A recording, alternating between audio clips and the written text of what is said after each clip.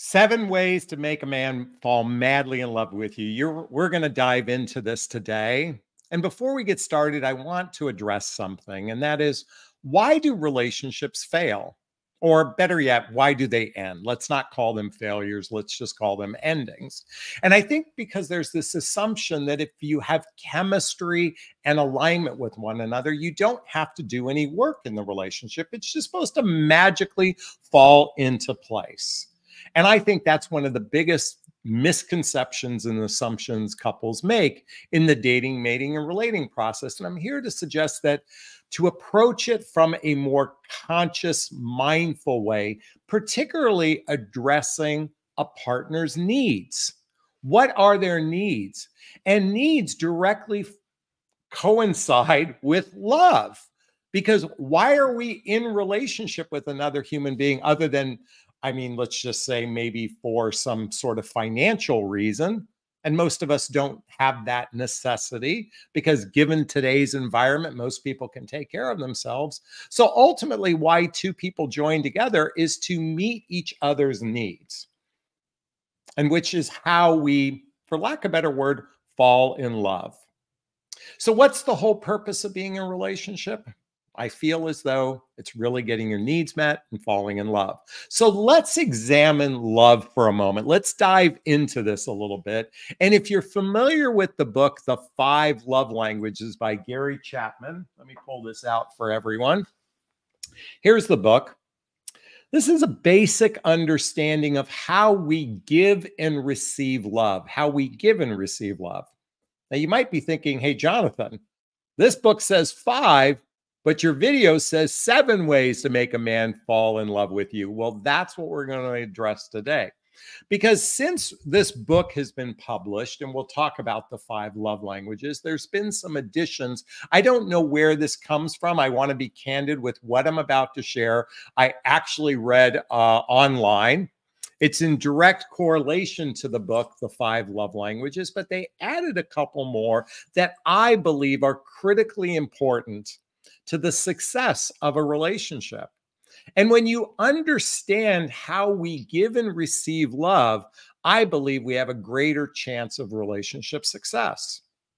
Now, earlier I said to you that relationships don't need work if you believe that if you have chemistry and alignment. Yet the reality is I think work sometimes gets a bad rap. See, I believe that couples who actually nurture the relationship, in fact, treat the relationship as a separate entity. So there's a you, there's a me, and there's a collective we. The relationship is a separate entity. When you treat it as such, it's not actual work. It's actually part of our individual fulfillment and enjoyment. So just recently, I was at a celebration for life ceremony. Many of you know I interviewed a woman by the name of Patty Tierney, and she's a former sex worker who actually was able to overcome, I don't know if overcome is the right word, but she recognized that her choices were made based on a lack of self-love, and she wrote a book about stepping into her heart called For a Good Time, Surviving Sex Work, Addiction, and to Become the Mother I Was Meant to Be, Patty Tierney. And she had passed away about a month or so ago. And during her celebration of life, and during one of the remembrances people were sharing, this couple came up and shared how Patty's work and encouragement had helped their relationship. And why I'm bringing this up is Patty and her husband, John, were actually couples counselors to help many couples find ways to genuinely connect at more of a heart-centered way. And what occurs to me and what I'm about to share with you are having some base foundation, having a foundation of what it takes to actually love another human being, to actually be in relationship with another human being. I think we oftentimes enter into the dating process so naive, not understanding that when we treat the we as a separate entity, we can actually, in many cases, have a full, rich, as I always say, juicy, delicious, healthy, happy relationship. Excuse me, I wanted to turn on the fan. It was getting a little hot in here. All right. So we're going to dive into the 7 ways to make a man fall deeply in love with you. And again, this is based partly on the book, The 5 Love Languages, but I want everyone to Google this right now, the 7 love languages. And we're going to go through each one of them right now. So within the book, one of the first love, or not, this is in no particular order, but in the book, one of the love language is quality time. But in the 7 love languages, it calls what they call it is activity. Activity. If your love language is activity based, you feel most loved and valued when you spend time doing activities with your partner. You also may feel seen and loved when your partner pays particular attention to you and takes interest in your hobbies and passions. Many of you follow my work. I talk about the kind of relationship I seek in my life. I seek the kind of relationship where we spend 3 or 4 days and nights a week together, doing shared activities, hobbies, mutual interest, spending time with family and friends, traveling together, teamwork, building skills, both in our personal and our professional life, intimacy, both physical and emotional intimacy that leads to either moving in together or getting married. What were the first things I shared in this? Social activities, hobbies, mutual interest. In fact, that is how a deep friendship is often built, through the experience of activities. And for some people, that's one of their highest or their top love language. And I think it's important to recognize that what I'm about to share in these 7, you might want to embody all of them so you can have a full, rich relationship with another person. So we just talked about activities. Let's talk about the second one listed, and that is appreciation, aka words of affirmation or adoration, as we Leos call it. Appreciation. If your love language is appreciation, you may feel most loved when your partner acknowledges and compliments you through words. See, I believe that words are critically important in relationship, equal to actions. I think it's important to be able to express and acknowledge how it feels being with this person, and certainly acknowledge, validate them, compliment them. Because then when we hear the words, it's, again, for some people, it might just simply be the actions themselves, but I'm also here to encourage the actual words within a relationship, because when we hear it, we most likely, and I say most likely because I can't speak for everyone, but for the most part, if you're capable of receiving the words, you feel most loved. Now, I just said something critically important right there, receiving. See, here's the thing. Oftentimes, men and women struggle in relationship because they're unable to receive love. Some people are unable to give love. Some people are unable to receive love. See, to be in a healthy, happy relationship, to be in that kind of loving relationship, one must be able to not only give love to another human being, but also receive it. And why would someone struggle to receive love? Folks, if you've been on my channel for a while, you know I continually talk about childhood wounds and adult traumas that oftentimes block us to the capacity to love. I know in my own life, I had trauma growing up that made me very, not just fearful, but anxious to wanting to receive love, because my mother had a way of abandoning us. I had something known as separation anxiety. Some of you might be familiar with this. And within, no matter what emotional trauma or physical trauma you experienced, and when I use the word trauma, I don't necessarily mean that there was something bad or intentional. Believe it or not, just a mother leaving a child's bedroom for a few minutes could create separation anxiety. And you could have had a loving mother and father. But all of these experiences that happen in our childhood or in our adult life, if you went through a contentious divorce and you had to unravel the tapestry of your life with another human being, that is an emotional trauma. And given that roughly 75% of singles over 45 years old are most likely divorced, many of us have experienced a deep wound that makes it difficult to either give or receive love. And so it's no wonder we're dealing with a lot of emotional discourse out in the dating marketplace. So, what are the other ways to make someone fall madly in love with you? Well, I'm here to talk about physical touch. Physical touch. That's one of the other love languages in the books, the 5 love languages. Physical connection. Some people feel most seen, loved, and appreciated when you're in the physical contact with another person, partner, physically touching them. For some people, that's difficult to receive. For some people, that's difficult to give. And yet for others, this is a way we bond with another human being through physical intimacy. And when we feel a physical, intimate connection with a partner, we feel more deeply loved. And while the book 5 Love Languages suggests that we only have 1 or 2 or 3, I'm here to suggest that when we hit all 5 in the book, or all 7 that I'm about to share with you, we feel deeply, more madly in love with our partner. And certainly physical touch is one of those things that I think we all crave to some degree. We all crave that level of connection at that more intimate level. So what's next on the list? Well, in the book, The 5 Love Languages, it is gifts. It is gifts. Now, what's interesting, in the 7 love languages, they talk about financial. And I believe this is actually critically important, because for some people, feeling valued and special, they feel valued and special when their partner spends money on them.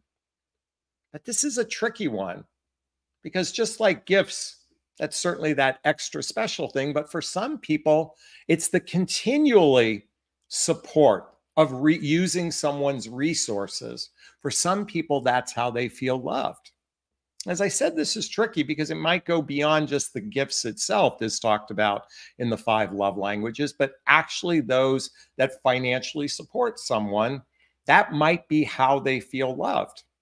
And certainly speaking as a, by the way, as a man grown up with the traditional expectation that men are the provider protectors, men plan and pay for dates, I can tell you when someone, let me be really candid with you. After going through my divorce, being that provider protector, I did feel a bit, I don't want to use the word used, but I didn't think I felt appreciated being the provider protector. I'm going to be candid with you all. I didn't feel appreciated at that time in my life. So when a woman plans or pays for a date for me, I feel appreciated. I feel desired. I feel as though they're making an investment in me. This is why I'm a big proponent of people taking turns in the dating process. So there's an actual giving and receiving for one another. And I know this goes against the moral landscape or the traditional landscape. And yet at the same time, I believe when people use their resources, because money is a form of energy, when we actually invest in another person and they're capable of receiving it. Some men are incapable of receiving your generosity. In fact, they might shame you or criticize you for making that investment in them. And it could quite be, or they might be so controlling that they don't want you to do that. But I'm here to suggest to you, if there is resistance when you are being generous from a financial perspective, be careful, because that might be a capacity for that person not to be able to receive your love. And I just want to put that in your consciousness. One of the other love languages in the book, The 5 Love Languages, is acts of service. Now, what's interesting, in the 7 love languages, they call this practical. If your love language is practical, you feel most love when your partner helps you in practical ways, doing chores, offering favors, just generally making your daily load a little bit lighter. They feel more loved when you're doing things for them. This is known as acts of service. I like this one, when we actually can help each other with chores, when we operate from a place of teamwork. I'm here to suggest that when couples work in a teamwork fashion, they have a greater bond with one another. It bonds them together when they operate as a team. Particularly, it might include going shopping together. It might be doing chores around the house. It might be how one person has one responsibility in the home and the other person has another responsibility in the home. When they actually are actively helping one another in their lives, they feel a greater sense of love. So those were the 5 from the book, The 5 Love Languages. There's 2 additional ones in the 7 love languages. And like I suggested earlier, Google the 7 love languages. You might find this rather interesting. So number 6 on the list is intellect. This love language involves a meeting of the mind. You value the ability to connect with your partner at a rational level. Now, this is also known as sapiosexual. Sapiosexual. And if you are not familiar with sapiosexual, I highly recommend you checking that out. But there is something incredibly attractive when you can have a meeting of the minds, when you share the same ideologies with a person, you share the same philosophies with a person, when you can actually connect at that level, you can feel a greater sense of love with your partner. And I think this is an incredibly attractive quality for me personally, because I'm attracted to a person's mind, and I suspect you feel the same way. And you don't have to be a PhD to find them attractive. You'd be surprised. I even think of my children when they were younger. They had brilliant minds and they weren't as schooled. And I'm talking about when they were 12, 13, and 14. I don't have to be schooled or educated to have a mind, a curious mind that actually can create perceptions that bring value in your life. I'm a big proponent that when a person seeks your opinion on something, that is probably one of the most attractive things. When a person genuinely wants to understand how you feel about something, that is probably one of the most desirable things, at least in my book, and I'm hoping it's the same for you as well. And then number 7 in this list, and again, this is no particular order, is an emotional love language. People that want to connect at a heart-centered level, that want to connect with your heart. I don't think enough attention is addressed in this area. I don't think enough attention is addressed in this area for a genuine and emotional connection. You know, I know many of you believe that men are emotionally unavailable. I'm here to disagree with that notion. I think many men have difficulty expressing their emotions. I think many men have difficulty expressing their emotions, but I can tell you men feel emotions just like women feel emotions. Men oftentimes stuff their emotions. And so I shared a moment ago about my friend Patty Tierney. Her and her husband worked as couples counselors with many couples in my spiritual community. One of the things they did is to help the men in particular be able to emote, to dig deeper than the surface, and to be able to express emotions. And so when I said earlier that relationships take work, I think part of that work is understanding the mechanics to a relationship, understanding the mechanics of love languages, understanding how to emote in each area of a love language, so you can build deeper roots of trust in a relationship. Deeper roots of trust.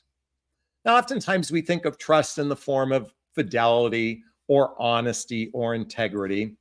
But to me, the deepest form of trust in a romantic relationship centers around your partner's needs. Your partner's needs are your best interest. In other words, it's in your best interest to meet your partner's needs, to care about their needs, because it fulfills you. And by the way, I'm talking about 2 people doing this together, not a singular one person only doing this. When one person is is addressing their partner's needs and the other person's not doing anything, That person's getting a large return on their investment because they're making no investment. And this person's getting little or no return on their investment. I'm not talking about that. I'm talking about meeting your partner's needs at a mutual level. And so when we address and understand the mechanics to how love works, the mechanics to a healthy, happy relationship, when we actually inquire about our partner's needs, we actually find a more fulfilling, madly in love type of relationship with another human being. And this is why I'm a big proponent. When two people engage in a relationship, the minute they become physically intimate, then start to study all of the unique aspects of how to make a relationship work. And if you haven't read the book, 8 Dates by Doctors John and Julie Gottman, I highly recommend reading this book. Do this because this lays out a foundation of the conversations you might want to have with your partner so you can build deeper intimacy with them. And ultimately, what most couples crave is a deeper form of intimacy. Is this sinking in? Is this resonating? Please let me know. So once again, I invite you at this point now to go Google the 7 love languages right now. And again, this piggybacks from the book, The 5 Love Languages by Gary Chapman. And I believe when you are hitting all 7 and both people in the relationship and give and receive all 7, you're going to find yourself madly in love with your partner. I can't imagine that this wouldn't happen when you're actually meeting your partner's needs in all 7 areas. Again, is this sinking in? Is this resonating? Please let me know if it is. Post a comment below. I'd like to hear your thoughts. As always, if you find value in my videos, please hit that like button. Please share this video. Please subscribe to my channel and hit that notification bell so you can be notified of new videos. And if you want to connect with me directly, links below to schedule a discovery call with me, to join my group called Midlife Love Mastery, to follow me on Instagram, to get all the books I recommend, to get my dating vows, all listed below. All right. Those who know my live format, if you're on live right now and you have a question for me, write the word question in the chat box and then post the question thereafter. Or you can purchase a super sticker, super chat. All the monies from the super sticker, super chat goes to a scholarship fund in the name of my son, Connor Aslay. Oops, that's a picture of him right there. He's my son who passed away over 5 years ago. And we donate to causes like the Hoffman Process. And today we donated to Insight Seminars in his name. And also we give scholarships to coaching as well. So again, hit that little $sign. Our goal tonight is $50. We'd love if you could invest in the scholarship fund in the name of my son, Connor. Also, if anyone wants to join the Hot Seat Live, I just posted a link, and this way you can connect with me directly right now live. All right, as we're waiting for question. Oh, Claire has a question. What if it's hard for a man to say, I love you? That's a good question. My suspicion is this person has some sort of wound in their childhood or in their adult life that makes it difficult for them to express the words. So you might want to inquire. This is called appreciative inquiry. May I ask, why is it difficult for you to say, I love you? Did you have a trauma in childhood? Did you have a trauma in your adult life that makes it difficult for you? Have you ever really been deeply in love before? See, most folks don't understand that many of you have thought you've been in love when you've actually experienced something known as love attachment.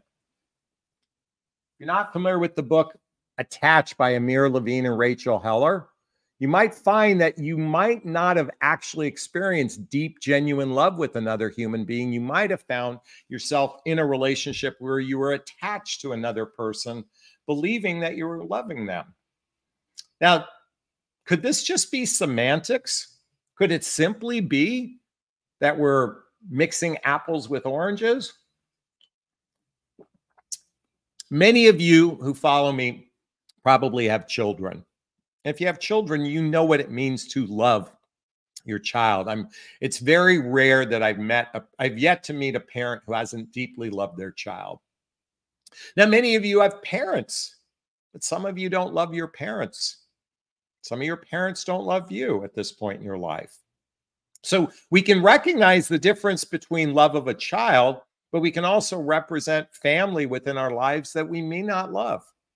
And so this occurs oftentimes in relationships as well. We get attached to another human being thinking it might be love when there might be something else going on an emotional level. And so I just invite you to explore this. So if someone has difficulty saying, I love you, there is probably a root cause, or they haven't experienced deep love in their life before. I'm going to venture to say a lot of people haven't experienced true, genuine romantic love with a partner. They might have experienced love attachment. They might have been chasing the love of one of their parents through their partner. But I believe when we hit these 7 love languages, we are experiencing, when both people are experiencing it at a very high level, they are deeply and madly in love with each other. And again, that's my perception. You can take it or leave it. All right, let's keep going here. Annika says, how do you communicate to a man that I love intimacy and see, but that it is a scared or sacred experience for me that implies exclusivity? Last person said he did, but was not physically exclusive. You know, I'm not a big proponent of dating more than one person at a time. It's just how I feel. If I like someone and I would want, by the time we've gone through a 3rd date and we're going to see each other a 4th time, for me, I don't like to be distracted by other people. I'd like to get to know one person at a time. So now we can call that exclusivity, or we could just call it dating one person at a time. It doesn't mean I'm fully committed to this person. It just means I want to explore a relationship with one person at a time. I'm a big proponent of that. Not everybody agrees with me. There are schools of thought. They call it duty dating. They call it circular dating, dating multiple people until the cream rises to the top. I'm not a big proponent of that. The reason why? Because the minute you get emotionally involved with someone, it's rather difficult to spread yourself thin. But more importantly, how can you build intimacy with someone if you're not getting to know one person at a time? So how do you express that? How do you communicate that? You simply say, I'm the person that dates one person at a time. I am physically intimate with only one person at a time. So when I'm engaging and getting to know someone, I prefer to be monogamous and exclusive. How do you operate? Oh, I like to play the field. I don't mind sleeping with a bunch of women at the same time. If a guy says that to you, are you aligned with one another? See, these are the types of, I was having a conversation with a woman yesterday.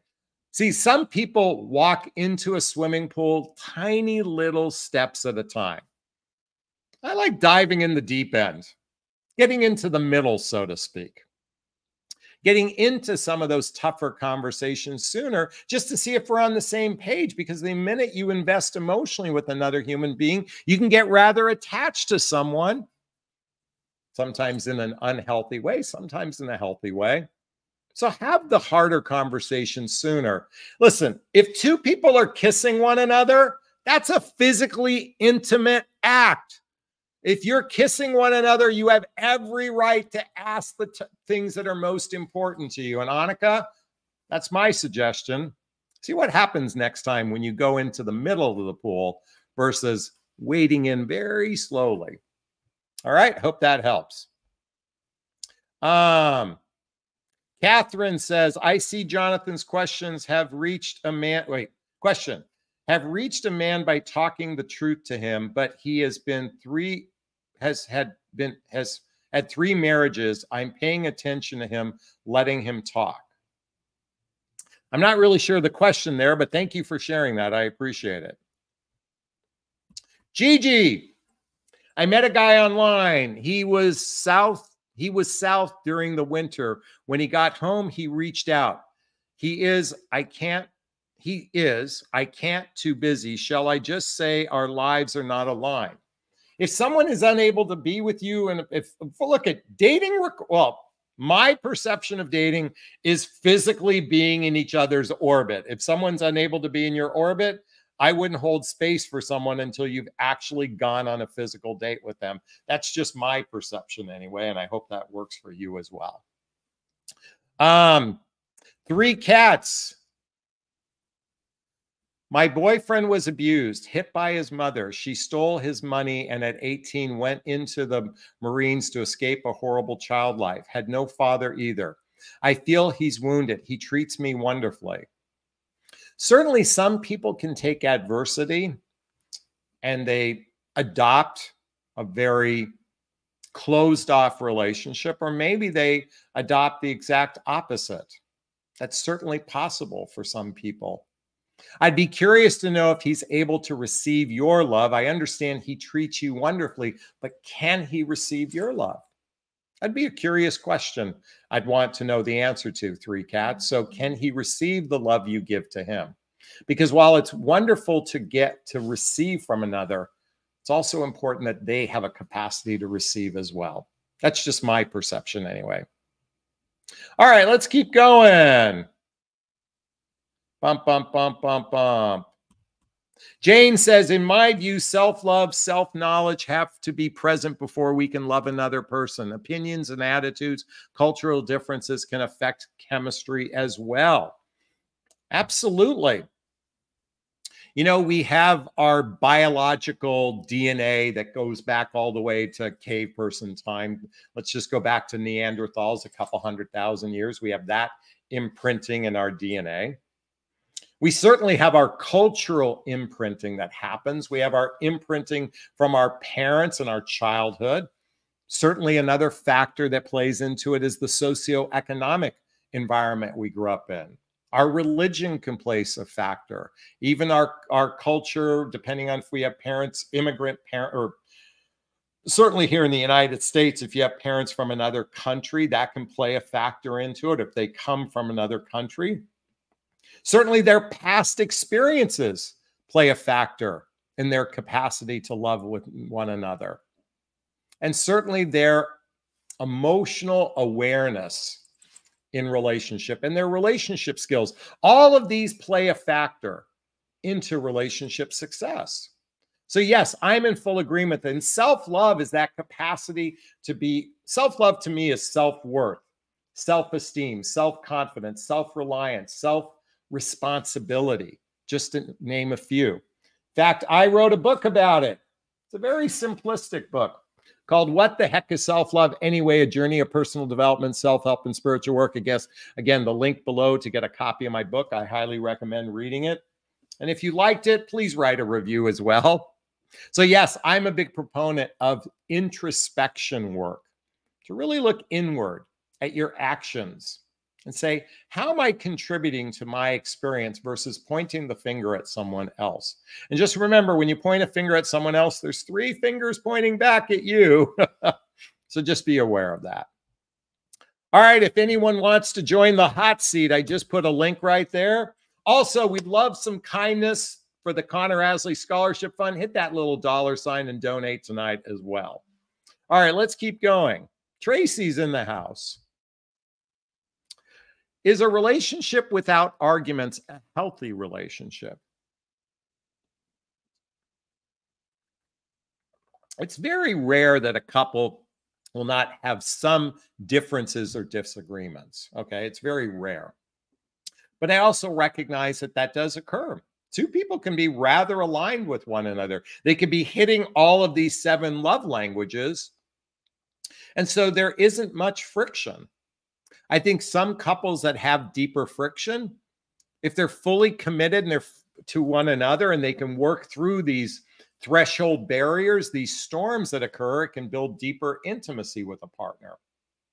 But I don't believe just on its own.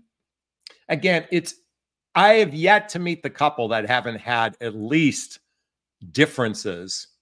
But they're just actually probably both have agreeable personalities. They're rather chill. It's not, I have to be right. See, oftentimes when there's a disagreement with your partner is, I'm right, you're wrong. I'm right, you're wrong. No, I'm right, you're wrong. No, I'm right, you're wrong. No, I'm right, you're wrong. No, I'm right, you're wrong. When we get so entrenched in our beliefs, oftentimes there's no room to contemplate that someone else might have a different point of view. And yet I do believe there are couples that are rather open-minded, and while they might him and haw for a moment, they see the value of their partner's point of view. I think when we can acknowledge our partner's point of view and accept their point of view is true for them, and recognize that, in some cases, you don't have to pick a battle. You can just simply say, you know what? I'm going to accept your point of view. And when two people can do that equally, I think they probably have less friction in relationship. That's just my perception overall on that. All right, let's keep going. Renee says, my boyfriend is obsessed with his ex-wife, 8 years, but I still have trouble walking away, but this eats my soul. I am so sorry. My sense is you've given your power away to this person, and you're accepting. If someone is constantly or obsessed with an ex-partner, then I invite you to ask yourself, why are you accepting this relationship? And my guess is that there's a self-worth component here, that you don't feel you're worthy of someone who obsesses over you. Isn't that what love is? Partially obsessing over your partner? I don't mean in an unhealthy way. I'm talking about a healthy way. He's obsessing in an unhealthy way. But don't you want your partner to be obsessed over you? And if they're obsessing over someone else, then ask yourself, why am I not worthy of that? Why do I believe I'm not worthy of that? Do the introspection work, do the self-love work, and maybe you might find a space to make a stand. I make a stand for my sovereignty. I make a stand to be with someone who actually obsesses and desires me fully. That's my invitation for you, Renee. And I'm sending you a big, gigantic Jonathan Bear hug, and hoping you feel that way about yourself. Because when you obsess about yourself in a healthy way, then maybe you'll recognize that to some degree, you are worthy of someone who feels that way about you. That's my invitation for you. Missy says, after living with a man, any other female turns him on besides you. I guess you're speaking about something else. Okay, Annika's back in the house. How do I answer a man that says he's attracted to me just because I'm from another country? I'm exotic to them. That is something that women immigrants experience a lot. How do I answer a man that says, you just simply say thank you? I mean, if someone expresses attraction for you, be gracious, be grateful. I know I was speaking to a gentleman the other day, a very Anglo-Saxon male, and he happens to like Asian women. I don't know why that is. It just happens to be. Sometimes we all have our type. I don't know where types come from. Maybe in a past life he lived in Japan. Maybe in a past life he was, maybe it was he was a she, Asian at one time. That could be the reason why. I don't know, but I do believe some people have a certain type. I know some men like Latina women. Some men like Asian women, like what I talk about. Some men like big butts, and I cannot lie. And the other brothers can't deny when a girl walks in with the itty bitty waist, the round thing in your face, you get sprung. Everybody has a type. If someone says that about you, just say thank you. If it feels like a genuine compliment, then say thank you. All right, that's my 2 cents on that one. Hey, Annika just gave us a $10 super sticker. That means we're $40 away from our goal tonight. Claire wants to ask me a private question. How can I ask you privately? You have to email my staff at, you have to go to support@understandmennow. My assistant will send it to me. All right. Hey, before I take Melanie's question in a moment, I have a share with everybody. Okay, write this down. Someone write this in the chat box. The show is called Unreal. Unreal. UN, capital REAL, one word, Unreal. I believe it was on Lifetime Movie Channel. I've been watching it on Tubi, Tubi. I do believe it's on YouTube or also Amazon Prime.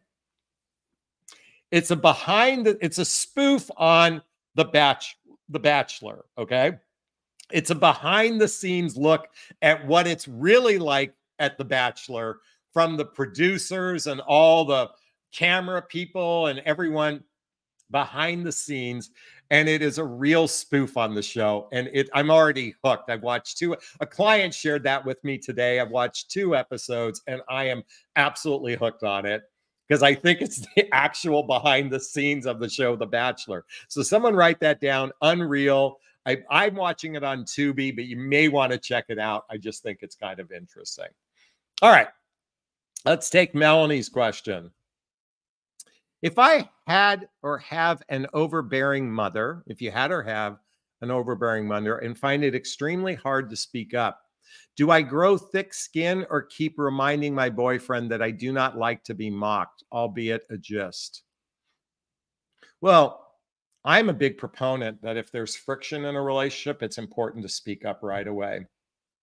In addition, you may want to get to the root of that experience with your mother and do a healing, whether it's for yourself, with your mother, because that's certainly that wound. Think about a wound. When you touch it, ouch, ouch. You don't even have to touch it and you feel ouch. So, and now he might have had a mother or father that was rather mocked him. Or there might have been something else in his childhood where he mocks a person because then he feels more superior. So then he has a wound as well. And I think if you went to couples counseling together, maybe you could get to the root of it and actually connect with one another by talking about your individual experience with one another and maybe have a mutual healing with one another. So not to just simply say, I don't like to be mocked, but actually maybe speak with a professional to help you with the verbal tools.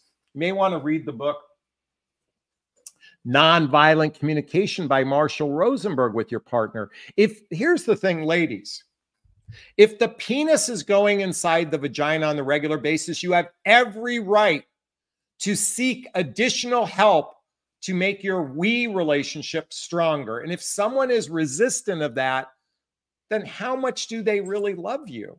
How can a partner love you if they're not willing to do the work to make for a better relationship? And or let's look at it this way. It doesn't even have to be about love. How committed are they to a relationship if they're not willing to do the work? It's because we live in this fucking fantasy that, oh my God, we have this amazing chemistry. It's so off the charts. We're just so wonderful together. This is the big fucking lie, everybody. It's a lie. Relationships take relationship skills. Or let me reframe that. Successful relationship requires good communication skills, and it requires a level of emotional maturity. So if you're aware that you have a wound from your childhood, and then he needs to be aware that he mostly has a wound. And so he does this because in his own little way, or excuse me, in his little kid inside of him wants to be loved as well. So if we can be introspective and look inward and say, I want to work on this relationship because I value this relationship, then you have a greater chance for relationship success, Melanie. And my hope is that the two of you do that together. Okay, I'm sending you a big, gigantic Jonathan Bear hug of self-love. All right, June is in the house. Oops, let's do this again. Hi, Jonathan. Last time I brought up how society is losing third spaces and how it's affecting dating. You accidentally took it as applying to your course. Have you heard of third spaces issue? I have not heard of what third spaces is. I'm going to write this down. I have no idea what third spaces is, but I'll write it down and I'll Google it. If someone can write down what it is, I'll read it while we're doing our broadcast today. Sharon's in the house. On dating sites and looking at men's profiles, I see some don't know yet as what they're interested or looking for. I'm looking for a relationship. Should I just not bother with these guys? You know, I've noticed the same thing on women's profiles. So it's not singular to men, Sharon or Shannon. You know, I'm a big proponent that when a person is very clear they want commitment, they are more intentional in the process. There is a group of men in particular that operate, I'll believe it when I see it. I'll believe it when I see it. I'll believe it when I see it. I learned this from Wayne Dyer. I operate from the place when I believe it, I will see it. When I believe it, I will see it. When I believe it. What I'm basically saying is some people, some men are just haphazardly dating, hoping that somehow some magic fairy dust with some unicorn out there will convert them from being non-committal to committal. That's the rolling the dice approach, okay? I would much rather be with someone who clearly knows they want a relationship and they're intentional about it. That's how I would approach the process. So when I see those women that don't know yet, swipe left, swipe left, swipe left. I send them love along the way, okay? Let's keep going. Oh, Chris just gave us a $10 super sticker. Thank you so much. That means we have $30 more to go for tonight. So thank you so much. Once again, Melanie is letting us know about the Unreal on Amazon Prime, Tubi, or YouTube. I'm watching it on Tubi, which means I have to watch a commercial. I should just check it. I should have just checked to see if it was on Amazon Prime. Bum, bum, bum, bum, bum. Unreal is the behind-the-scenes look at The Bachelor. Oh, Titanium Rux just gave us a $5 super sticker. That means we have only $25 left for tonight. That's our goal of 50. Melanie just gave us big hugs. I'm back at you. Thank you so much. MJ is in the house. I'm Catholic divorced. Approached by a Muslim man, separated, has 4 kids with wife as she has personality disorder and controlling issues. He is family-oriented, hardworking, and disciplined.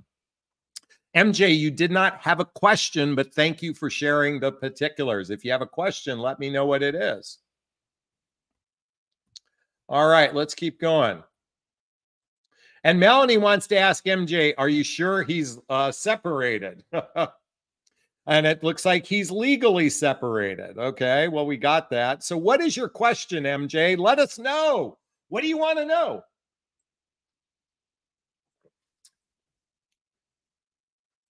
Let's keep going here. Third places are public spaces we enjoy. Home, work, first and second.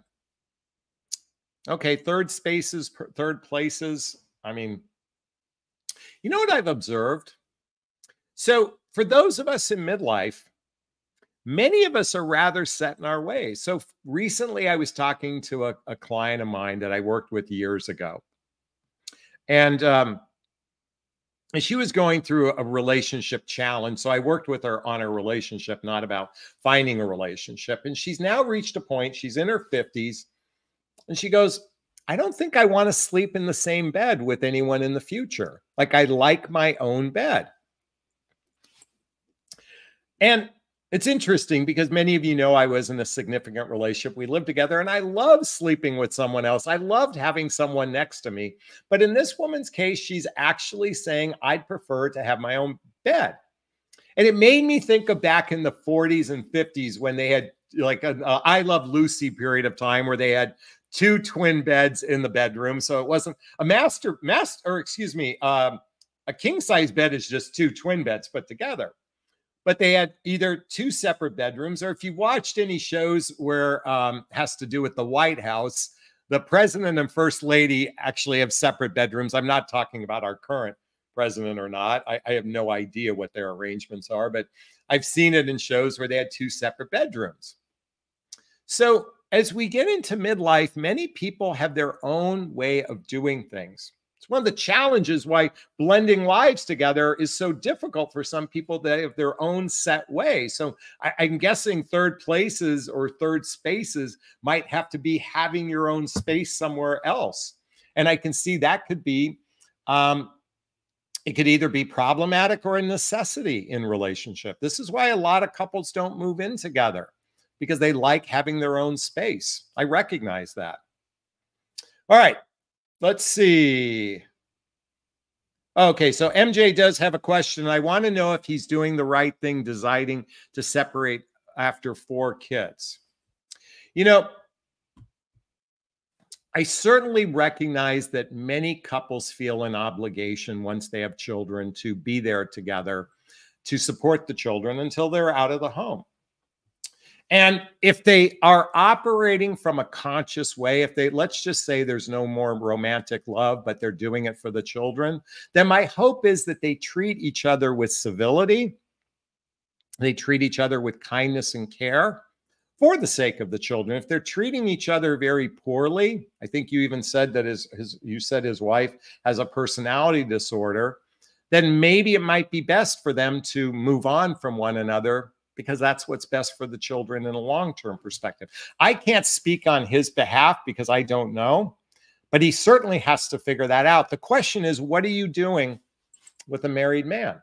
I'm assuming he lives with his spouse the way you have put this narrative out there, and I'm just not a big proponent of that. Ladies, dating someone who is, okay, being in relationship with someone that isn't fully free is rolling the dice. And let me just tell you, it's trying to roll 5 dice at once and get all 6s at the same time.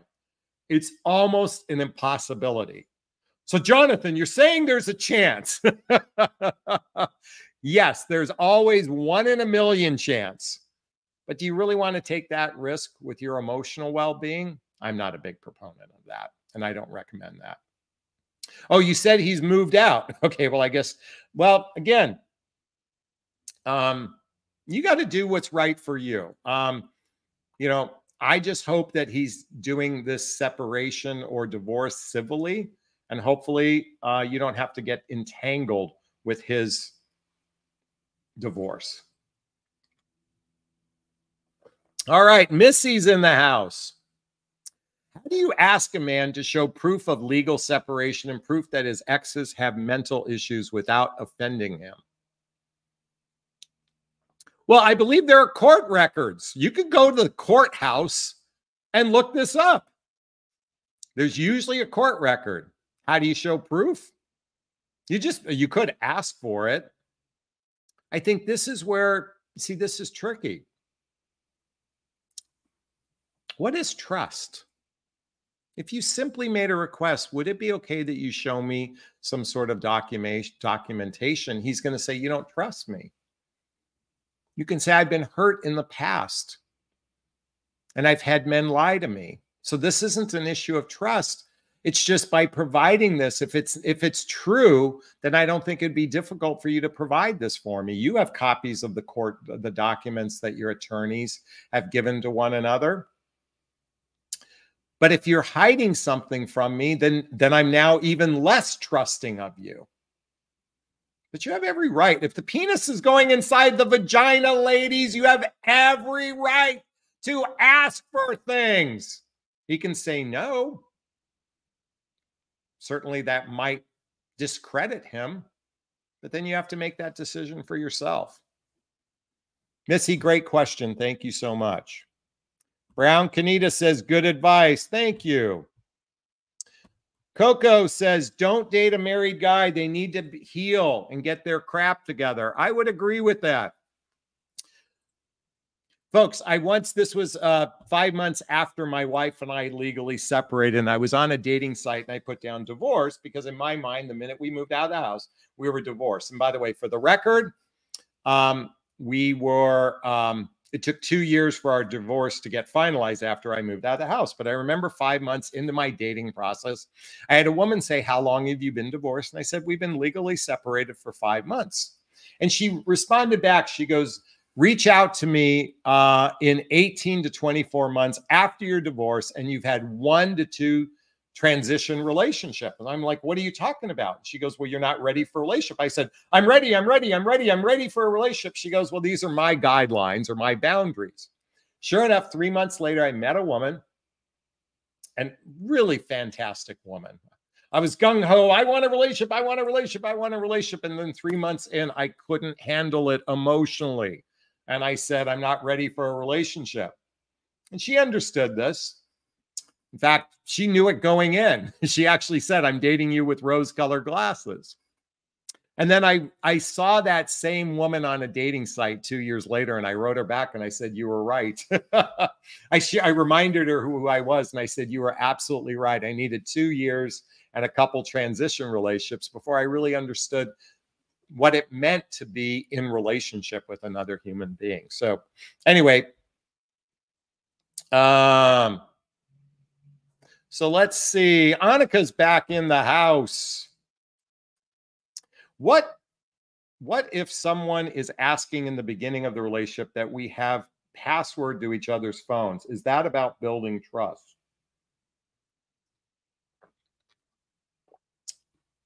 You know,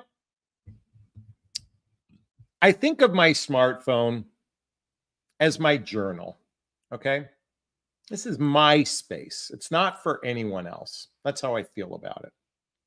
Now, I don't have this password protected. And when I'm in relationship, it's on the kitchen table and I could be gone from the kitchen table for hours. I have nothing to hide. But I would hope that I'm not putting my partner, I'm not creating a circumstance where they have to mistrust me to look at my phone. I feel as though my phone, as well as my partner's phone, is the equivalent of their journal. And a journal is our safe space.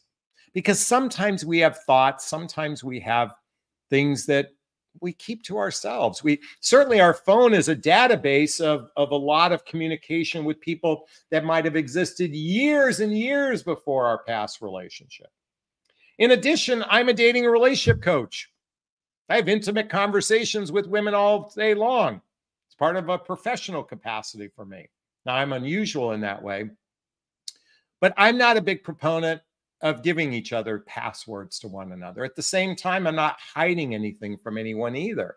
But you have to ask yourself, what is causing you to feel the need to look at my phone? I mean, since he's asking for it, what is causing you to want to look at my phone? I would be curious about that.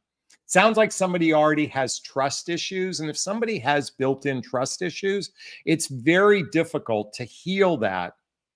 They have to heal that on their own, or at least I would prefer someone heal that on their own, because I don't want to be a punching bag for their past fears. That's just me anyway. But you have to answer that for yourself. Okay? All right. Karen's in the house. What about when he comes back on the day he's getting married? He said he wasn't.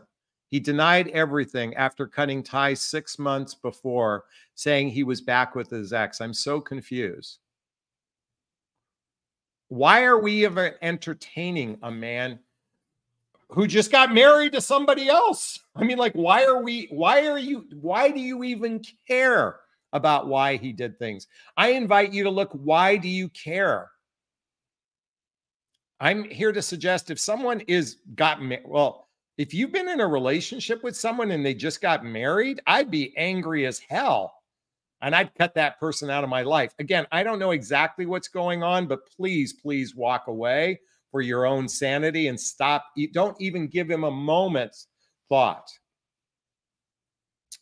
Hillary wants you to know, Karen, please walk away. Hazel says, Karen, know your worth. Say thank you next. Exactly. All right, let's see what else we have here. Bump, bump, bump, bump, bump. So I want to ask everybody, do you have a good male friend in your life? For the women, or by the way, opposite sex friend, let's just put it that way. For the heterosexual group, do you have a good opposite sex friend out there? Someone you can confide in? I believe having male company, if you're a woman, and having female company of your man, actually helps you tap into appreciating the opposite sex. A lot of people don't have opposite sex friends. Some of my dearest friends are women. I love the company of women. I love the company of my male friends too, but I love the company of women. I don't mean that like I want to be surrounded by women arm to arm. I just love, I love, I'm going to call it feminine energy. And you know, I'm not a big fan of that. So I'm curious, do you have male friends? Someone you can confide in, someone who gives you good advice. I think it's important to have those in your life.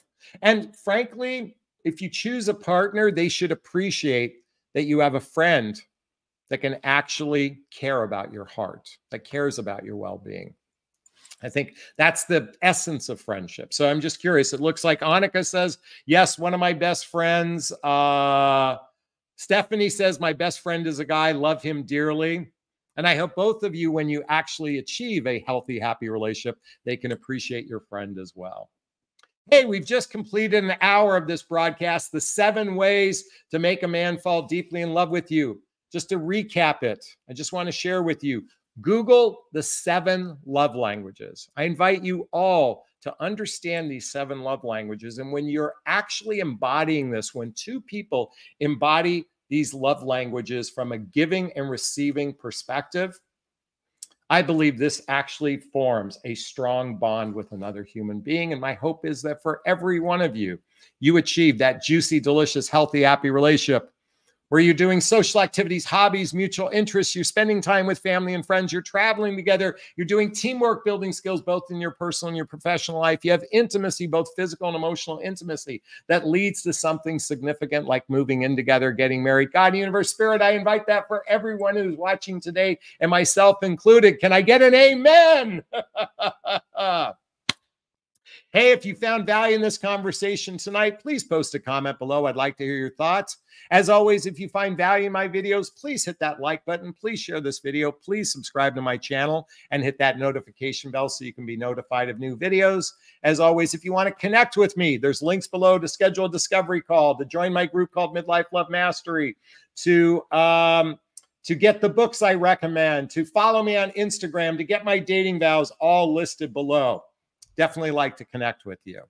All right, we're going to wrap up this video as I always do. First off, give myself a big, gigantic Jonathan Bear hug. I'm going to reach into the camera and give you a hug of love, if that's okay. I'm going to ask you to turn to someone, a pet, a teddy bear, a pillow. Give it or them a hug of love, because hugs are a great source of love. And let's face it, we could all use more love in our lives. I want to thank McCoy, Oak Hill Farm, Claire, Melanie, Elena, True Morris, MD, Emerald, Joan, Mari, Hillary, Catherine, Stephanie, Annika, Coco, everyone who donated tonight, Hazel, Gigi, Karen, MJ, thank you for your questions, Missy, Brown Kanita, everyone, big hugs. Thanks a bunch. Wishing you a super duper fab evening. Bye now.